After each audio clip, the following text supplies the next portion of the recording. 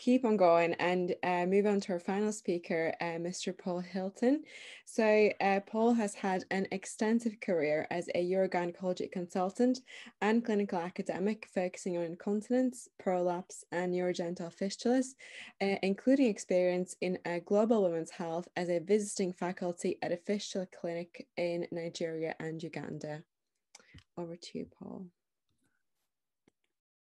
Okay, thanks very much, Katrina. Are the slides showing there already? Yes.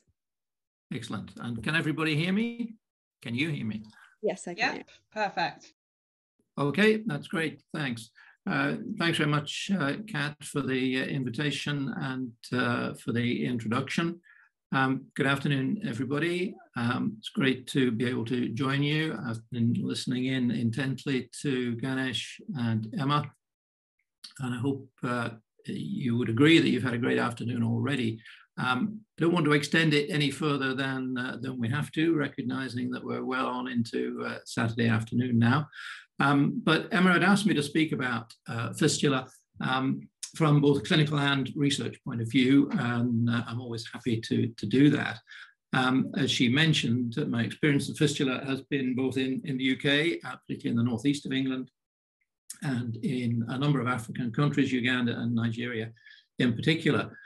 So in my talk, what I will try to do is sort of compare and contrast, if you like, fistula as we see them here and as they're seen in low and middle income countries. Don't have any interest to declare. I should give you a short warning, though. Fistula certainly can be a particularly emotive subject at times, and certainly some of the images that I'll be showing may be a little bit upsetting to some of you. I apologize for that. It is the nature of the condition, unfortunately, but I'm sure you know how to switch me off if you feel the need to do that. Okay, well, let's just kick off with some headline figures. To slightly misquote anchorman Ron Burgundy, it's kind of a big deal.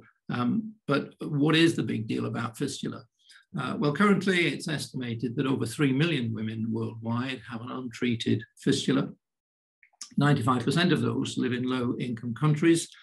Wherever you live with a fistula, it has a pretty dramatic impact on your quality of life. But in low-income countries in particular, it may be associated not infrequently with divorce by your husband, with ostracism from your community, having to live on the fringes of society, often unable to make a living other than by subsistence farming or resorting to sex work. So it is a big deal for affected individuals, and it's a big deal for the world at large. Setting aside global pandemics, cervix cancer, and pregnancy itself, this is probably the biggest public health issue that we have to deal with within the specialty. Now, what I hope to try and cover within the session is to discuss the nature and causes of urogenital fistula, to give you some understanding of its presentation and symptoms, and some of the epidemiology in relation to fistula. I'd also hope to talk about some recent trends in the risk of fistula in the UK and the outcomes of treatment within the NHS, and also to touch on issues of prevention. I suspect we're unlikely to manage that within the available time, although if people want to raise it in Q&A and we have time for that, then that's fine by me. I will be jumping back and forth between high income and low income settings. If you lose track of which part of the planet we're on at any time, then the icons in the top right of the screen there should help you to identify whether I'm talking about low-income countries, high-income countries, or things that are of global relevance. Okay, just to check that I've got the technology working all right, and I'm not the least bit confident about that. I'm going to be using Menti few times during the presentation. So if you have got a mobile phone, you could open Menti on that. If you need to use a different browser on your screen, then go ahead and do that without shutting yourself out of Zoom if you can. If you put the code 40272035 in, and you should, with a bit of luck, see question 1, which says something like, what is a fistula? Oops, people are at it already. I was going to set the clock on that, actually, just to make sure we don't spend too long on that. That's too long a clock. I'm going to stop it before a minute's up. But if you could just submit your single best answer there.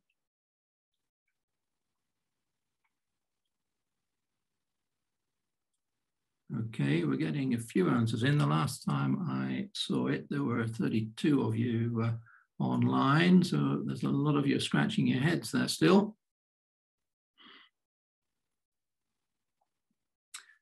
Okay, well, you've had 30 seconds at that, so I'm actually going to move on. I've got 15 responses in there, and certainly the majority of you have got the right answer, that a fistula is an abnormal communication between two epithelial surfaces. The other options that you had were, the answers would have been hernia, prolapse, sinus, and abscess, but the fourth one on the list there was the correct one. So at least I'm happy the technology is working right and that both of you know at least something about what we're talking about. Of course, from that definition, you can get fistulas virtually anywhere in the body, that two epithelial surfaces occur in reasonable proximity. But as far as gynae fistulas are concerned, we're interested in those in the pelvis, between the anterior and middle compartments of the pelvis, the posterior and middle compartments, and rarely directly between anterior and posterior compartments. But as far as urogenital fistula is concerned, which is my brief for this afternoon, it's fistulas between the anterior and middle compartments. Just to show you a few examples in diagrammatic form, the commonest type of fistula that we see, and this applies in both high and low income settings, is vesicovaginal fistula between the posterior wall of the bladder and the anterior wall of the vagina. In the UK, these occur most typically following hysterectomy, and I'll say more about that in a moment. As far as symptoms are concerned, obviously they present with urinary incontinence, urine finding the path of least resistance out from the bladder. With small fistulas, and we do in the UK find them 1 or 2 millimeters in diameter at times, and the amount of leakage may be quite small, limited to particular postures or particular activities. With bigger fistulas, and you may see them 4, 5, 6, 7 centimeters in diameter at times, then to all intents and purposes, the whole of the patient's urine output comes out through the vagina, so she leaks continuously day and night. We see fistulas higher, excuse me, higher into the genital tract, vesicocervical and vesicouterine. Most typically, these occur following cesarean section. In terms of symptoms, again, they present with urinary incontinence, although vesicouterine fistula, on occasion, menstrual blood from the uterus will pass through the fistula into the bladder, presenting with intermittent hematuria or menuria, as it's described. Now, of course, the ureters are pretty close by, all of this clockwork, and fistulas between the ureter and the vagina and cervix, again, are seen in association with hysterectomy and other pelvic operations from time to time. Then finally, the lowest from the urinary tract, urethrovaginal fistula, again seen in both high and low income settings. In the UK, they most often relate to surgery. In low income settings, they do occur as a result of obstructed labor. The symptoms that accrue depend on the size of the fistula, how close it is to the bladder neck, and what degree of closure effect competence there is in the bladder neck. And you do sometimes see urethral fistulas, urethrovaginal fistulas, that present with no symptoms at all. Okay, can I get you to jump back to your Menti screen again, wherever you've got that, and get you to look at question 2 now. I'm going to move on to be discussing some of the epidemiology of fistula.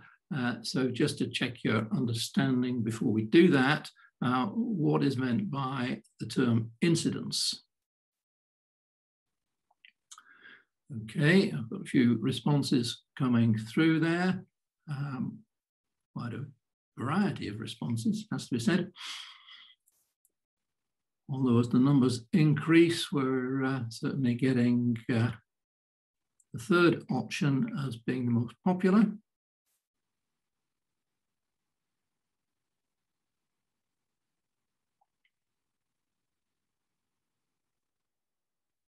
Okay, well, I'm going to call a halt at that, since we do seem to have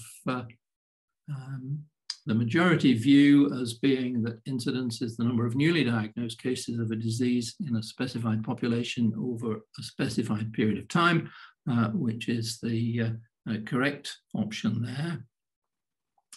Now, if I just flip that over, you should now be able to see question 3, which says the term prevalence refers to, so perhaps I shouldn't have told you that option 3 was the right one previously. So which of these 4 options, and they are exactly the same 4 options, so you don't need to read them again, hopefully, is prevalence.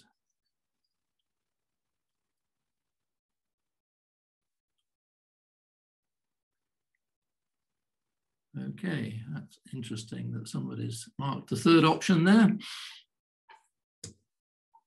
Okay, but obviously the vast majority have correctly spotted that prevalence refers to the total number of diagnosed cases of a disease in a specified population at a particular point in time. Okay, that's great. So if we just get back then to the presentation. So far, so good. At least most of you have got the appropriate background information to proceed. Well, I'm going to talk about the incidence of fistula. In fact, this particular slide uses a rather distorted definition of incidence, but these are data from hospital episode statistics that cover England and Wales for 3 separate operations. You don't need to focus on that, but these are all women who had a diagnosis of urinary fistula and had surgical treatment for that, and just shows the number of operations, and we can just look at the total that were carried out over the last 30 years. And in average is about 150 procedures a year, of which 100 are primary operations.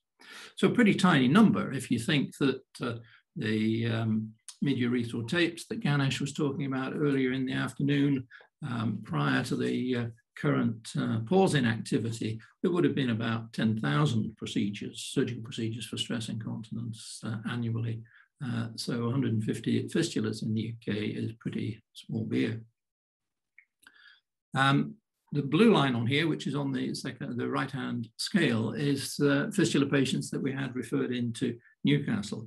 And they increased gradually over the 30 years that I was responsible for the service, so that ultimately we were averaging about 25 repairs a year, or 25% of the repairs carried out in England and Wales anyway. These weren't fistulas that were all generated in Newcastle. They were referred from all over the British Isles, and 90% of them came from within a radius of about 150 miles of the city. I only mention that to point out that the remaining 75% of women with fistula in the UK usually are dealt with at their local hospital. And in most cases, those hospitals would have been dealing with 1 case a year or less. You might just want to think about where you would send your mother if she had a fistula one of these days. Okay, just thinking about the etiology of the cases that we see in Newcastle. This is a breakdown of broad etiologies in the series of cases that I dealt with in Newcastle. And you can see that surgical etiology accounts for about 70% of the cases that we see. This is an example of a small fistula into the vaginal vault following hysterectomy. This would be maybe 2 or 3 millimeters in diameter. You can barely even see it on the photograph, but you can see that there's a fairly substantial jet of urine coming out of it and pooling in the back of the vagina in this speculum blade here.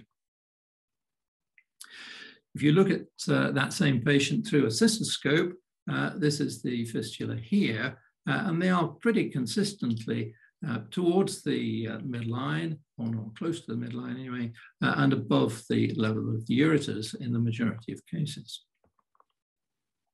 Now, this is another vault fistula following hysterectomy, in this case radical hysterectomy for cervix cancer, a much bigger defect covering, to all intents and purposes, the whole of the trigone. So this is 4 or 5 centimeters in diameter.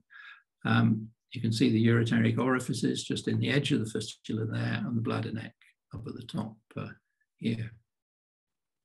I apologize for this slide. I don't expect you to read it, but this is simply to demonstrate that, to all intents and purposes, any operation that we do in the pelvis can be and has been associated with fistula in this series of 345 surgical fistulas. 70% of these, or 50% of the total series, relate to hysterectomy of various types, around 10% to prolapse and incontinence surgery, and a similar number to other urological and coloproctological operations. Just to show a few examples, this is a small fistula at the level of the bladder neck in a woman who had an anterior repair of her prolapse. This is a young girl who developed a fistula in the sulcus between the anterior vaginal wall, which is here, and the cervix, which is here. You can barely see the fistula, which is tucked around the corner there, but again, on cystoscopic view, this is the hole from the bladder aspect, and you're looking down through into the vagina there. She actually had 2 loop excisions of transformation zone for the investigation and treatment of positive cervical smears. And finally, amongst these examples, this is a woman who had a mid-urethral tape procedure. And again, she has quite a small fistula here. There's a metal probe put into the fistula just to outline it, so you can't actually see the hole. All you see is the probe. But if you look into the urethra with a cystoscope or urethroscope, you can see the probe emerging through the other end of the fistula there, just below the bladder neck.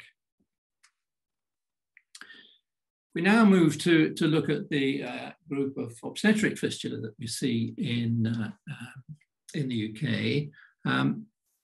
You'll notice, breaking them down a little bit further, that many of them have had obstetric interventions carried out: cesarean section, ruptured uterus following previous cesarean section, forceps, or cesarean hysterectomy.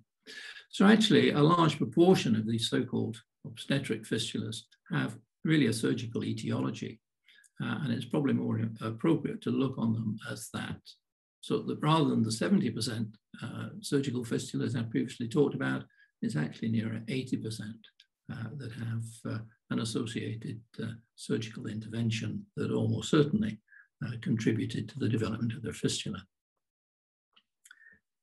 Now, that's in very marked contrast to what's seen in low-income countries. These are data from a series of 2,500 women that I reviewed on behalf of Sister Alan Ward in southeast Nigeria some years ago.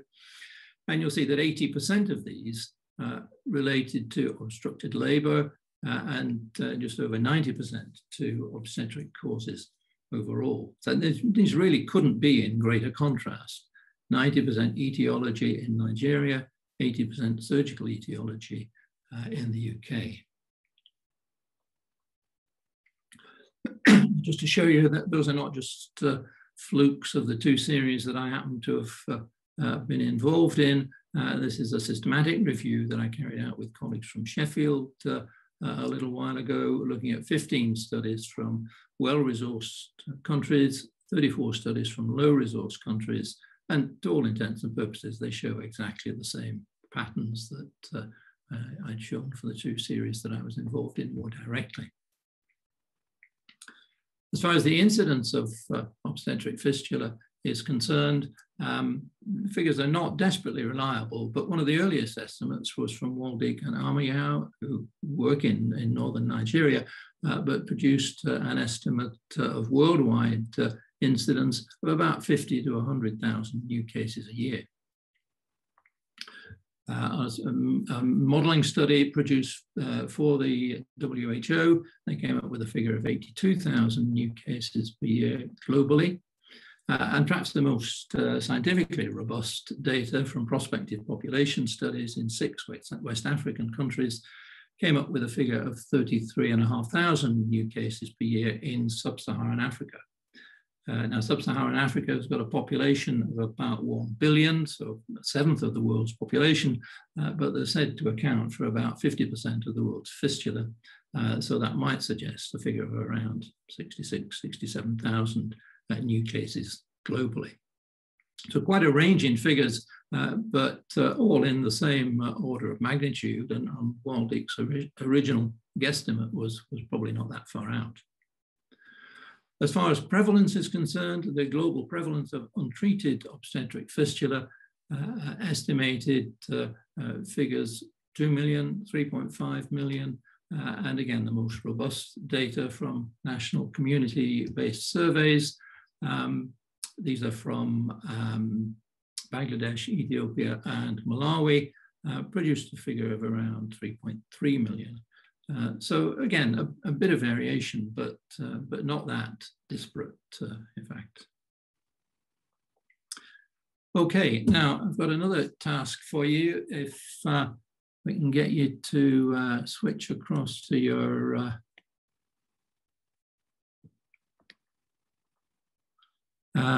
Menti screen again and go to question 4. You need to do a bit of head scratching with this one, I suspect. But what I want you to do is to work out what would be the global prevalence of fistula in 10 years' time, assuming that some of the numbers I've just given you are correct. That's to say the global prevalence now is around 3.3 million.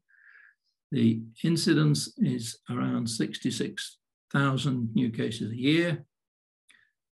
20,000 cases a year resolve spontaneously, which is probably not far away from the truth, and 23,000 cases annually are successfully treated,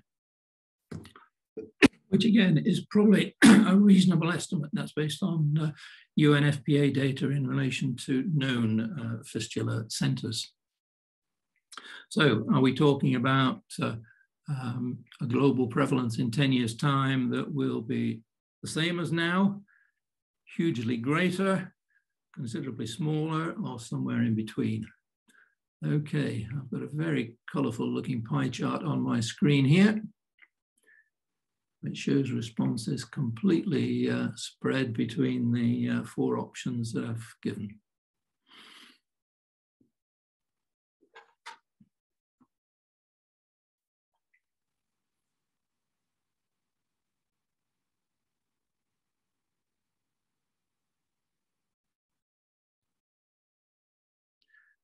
Okay, looks as though your thought processes are slowing up, so we'll call a halt on that. The correct answer, based on those figures, would be, well, the red one on the screen that I'm looking at, 3.6 million. That's to say, really pretty close to what it is at the moment. If we're, to all intents and purposes, getting rid of 43,000 cases a year, have a new incidence of 66,000 a year, then we're going to be increasing annually by 20-odd thousand. So we've got a figure that's bigger than the current level, but not hugely so. And I suppose the message from this is that we can take all of the fistula surgeons in the world and have them all working 7 days a week until they no longer survive. And you actually won't get rid of the problem of fistula. You might want to think subsequently about what the best way of getting rid of it might be.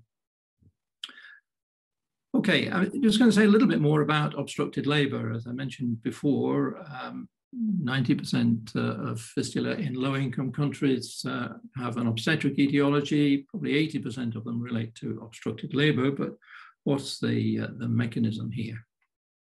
Well, of course, during the process of normal labor, the fetal presenting part, the head in this case, descends into the pelvis, and in doing so, compresses the soft tissues of the pelvis against the bony structures, pubic symphysis at the front, sacrum at the back.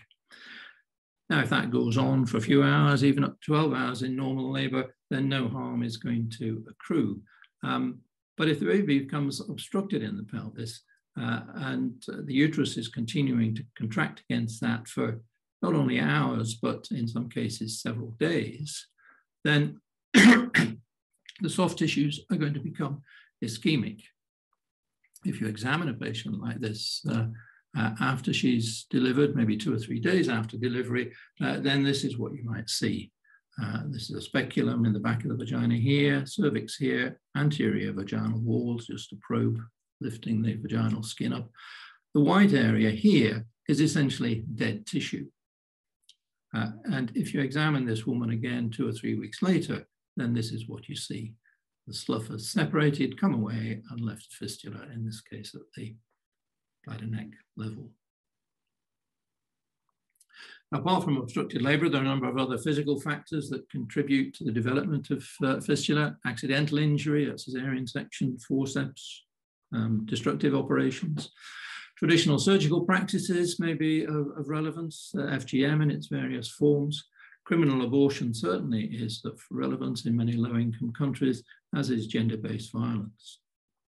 There are also a number of biosocial factors: malnutrition, untreated infection in childhood, osteomalacia, early childbearing, all mean that when women go into labor, then their pelvis may be incompletely developed to cope with the process.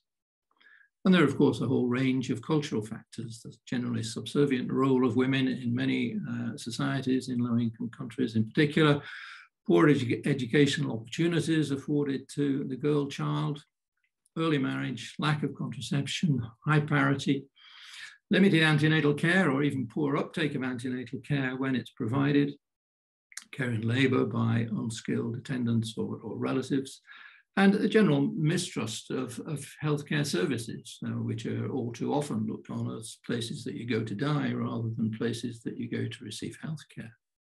So a whole range of factors that may contribute to fistula development in low-income countries.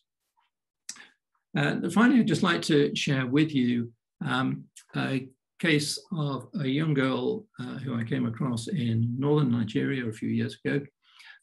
We'll call her Tulatu, although that's not her real name. She was 16 years old when I first met her. She'd had FGM, we're not quite sure how extensive, as a young child, 5 or 6 years of age. She was married when she was 12 and pregnant within a year. When she went into labor, she was managed by a local traditional birth attendant and was in labor for 5 days and then delivered a macerated stillborn infant. A few days later, she became completely incontinent of both urine and stool.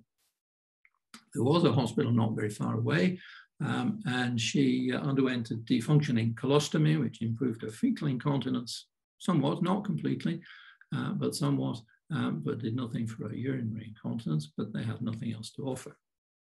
She was actually unable to walk at that stage after her delivery and required intensive rehabilitation over the next 6 months, this being due to bilateral sacral plexus injuries as a result of her obstructed labor. And it was 2 years later that she managed to get herself to a fistula camp at the referral hospital. Now this is Talatu at the age of 16. This is a perineum. You can see her colostomy here. She's got a plastic bag covering that since there are no stoma bags available in her area. There's a small remnant of clitoris here. There are no labia. There's no urethra. There's no posterior wall to her bladder or anterior vaginal wall. There's no anterior wall to her rectum or posterior vaginal wall. So you're looking straight into her rectum here and straight into her bladder here. This little band of scar here is all that remains of her cervix. Difficult to imagine what sort of injury that is. If you just look in diagrammatic form over here, she has lost her urethra completely. She has a massive vesicovaginal fistula. She has bilateral ureteric fistulas. She has a massive rectovaginal fistula. She's got scarring in her uterus. And she has essentially a field injury circumferentially around the whole of her pelvis of this size. Now, what she really needs by way of treatment is probably either a double diversion, an ileal conduit to divert her urinary tract, as Ganesh was talking about earlier on, along with an end colostomy, or alternatively, a major reconstructive procedure, bringing her large bowel down to produce essentially a perineal colostomy, and reconstructing her bladder and urethra out of usually bowel and appendix, and implanting an artificial sphincter as well. Now, neither of those options are available, and neither would be acceptable in the environment in which she lives. We did try to do a reconstruction using skin flaps to create urethra and anterior vaginal wall here, and a skin flap from here to create a posterior vaginal wall and reconstruct her anal sphincter. But that sort of surgery, whilst it may improve the anatomy, you may say that's not the case, although this was taken immediately after her operation. It may improve the anatomy, but functionally, she's never going to have completely normal urinary or bowel function. It's unlikely that she will have normal sexual intercourse. She certainly will never menstruate again and will not have any more babies. She exemplifies what's come to be called the obstetric fistula complex, which is not just an ischemic field injury affecting the whole of the pelvis, but is a nutritional disease, has neurological, musculoskeletal, dermatological, urinary, gynecological, socioeconomic, and psychological elements to it. Talatu experienced, to all intents and purposes, all of these, with the sole exception of suicide, as far as we know. That's probably an appropriate place to leave things. I had hoped to talk about recent trends in fistula risk in the UK and say a bit more about prevention, but it's probably time to draw things to an end. But before I do that, can I get you to just one more time jump back to your Menti screen, and you should, I think, now be able to get to question 5. And I'd like you to make a text entry there. If there was one thing you could propose to eradicate obstetric fistula, what would it be?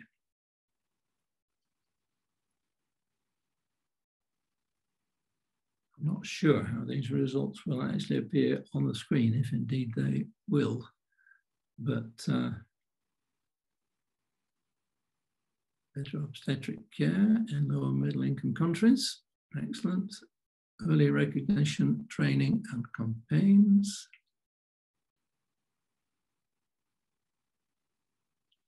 There must be somebody else out there. Education for both healthcare professionals and patients. Further education of communities about harms of FGM. Education, education, education.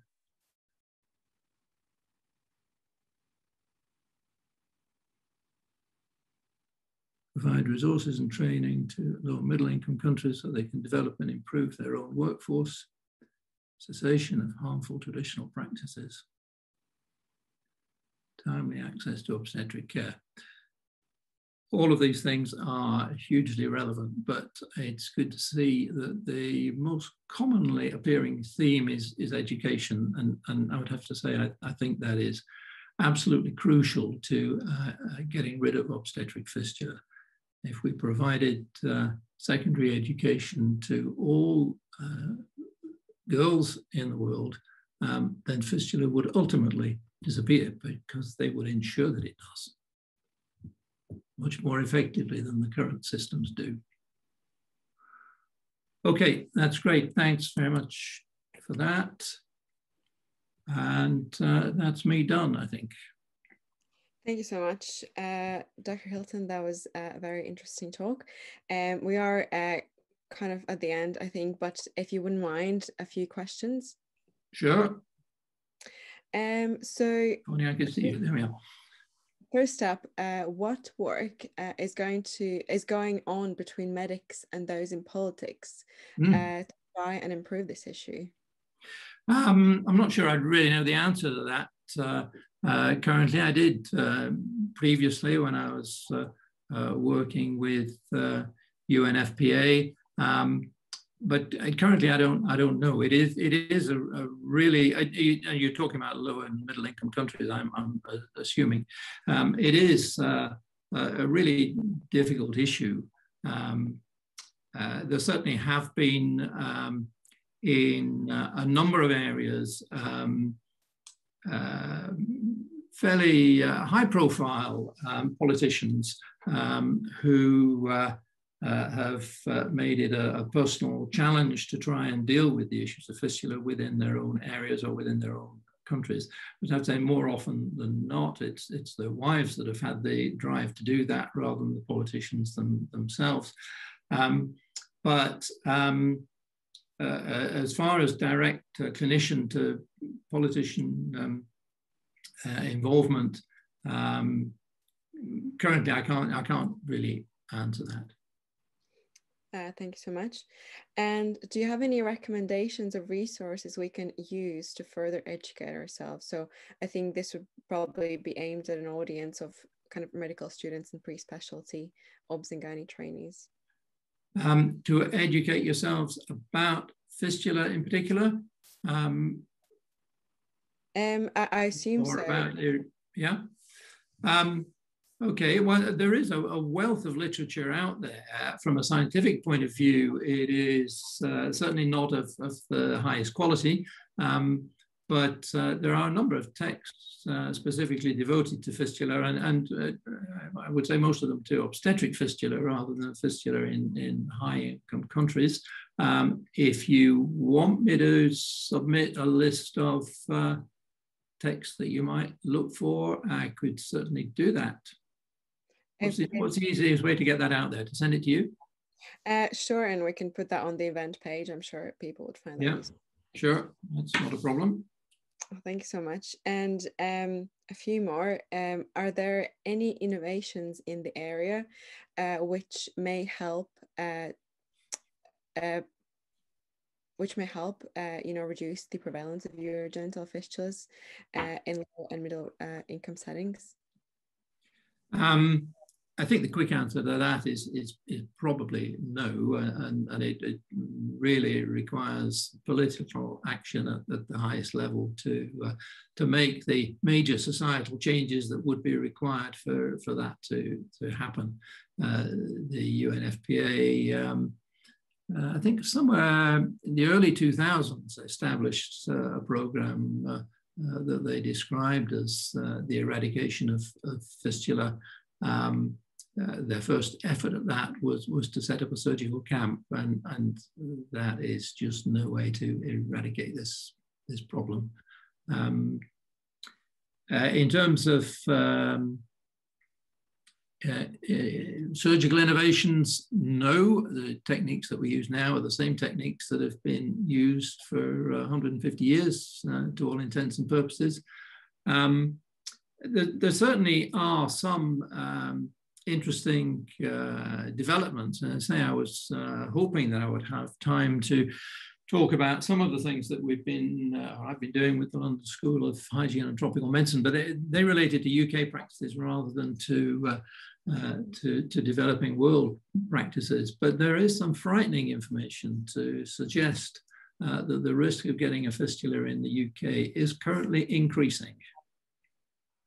I don't really understand why that is. My own supposition is that it is because as the number of hysterectomies that are done declines because of advances in medical treatment of menstrual problems, for example, the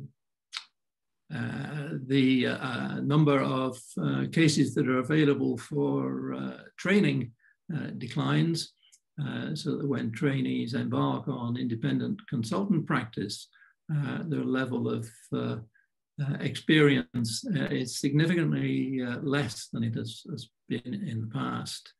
The cases that do require to be operated on are perhaps the most complex end of the spectrum, and that puts patients at considerable risk, I would have to say. The numbers are tiny though, so they're never going to hit the headlines, but your risk of getting a VVF now is probably 50 to 100% higher than it was a few years ago, 10 years ago, when you have a hysterectomy. And the risk of ureteric injury may be more than 2 to 3 times higher. Mm-hmm. And perhaps kind of to finish off, what inspired you to go into this area and to go abroad and to practice in Africa? Yeah, that's an interesting one. In my first SHO job in Urogynaecology, that would be, I suppose, an F2 job as far as you guys are concerned. I worked with a very senior consultant gynecologist who was trained not just in Urogynaecology, but also in general surgery. And I was in the operating theatre with him one day when he made the cardinal error of doing a hysterectomy on his own secretary. During the course of the operation, he divided one of her ureters, and I'm afraid just sort of fell apart despite his great experience. He managed to find a local urologist who came in and fixed the ureter without any problem. But during the course of her post-operative course, she also developed a vesicovaginal fistula. And I decided from that experience alone that if I was going to be involved in obs and gynae, I had to get some more training in urology and general surgery. And sort of from there on, urogynaecology and fistula in particular became a particular passion, I suppose. And if you're going to get involved in fistula surgery, you're not going to get very far by doing that in the UK because the numbers are so small. You need to go to work in a low-income country if you want to get reasonable experience in a modest period of time. So I went to Southeast Nigeria initially and made a number of visits. Never particularly long visits. Then 3 months was the longest time that I had, but every few years I would have made a visit to Nigeria. And since I've retired, I've been going, been once to Nigeria, more often to Uganda, a couple of times a year. Up to lockdown, of course. Well, we've had a really long and interesting afternoon. Thank you to all our speakers who are still here or who have left already. And thank you, Paul, so much for your talk. We're going to finish here. If anybody's got any questions, feel free to email BUSOG and we will forward them on to the speakers. So now on to the final matter, which is the feedback forms. I think the link should be in the chat now. So if you would like a certificate, we would appreciate it if you could fill in the feedback form. And thank you so much for attending our webinars this year, and we hope to be back next year with more. Bye bye.